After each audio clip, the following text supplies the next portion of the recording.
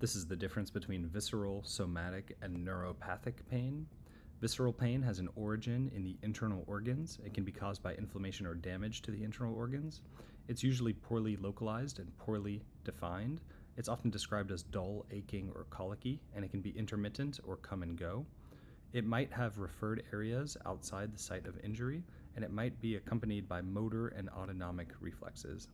The innervation of the visceral organs are sympathetic and sensory afferent fibers, and they spread over several spinal cord segments.